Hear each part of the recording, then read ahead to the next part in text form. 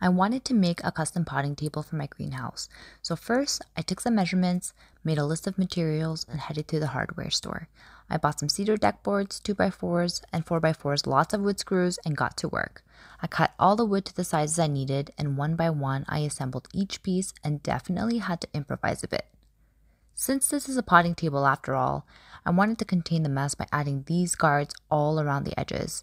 So I drilled these pieces to the side of the table, wood filled all of the many holes I made, and sanded everything down.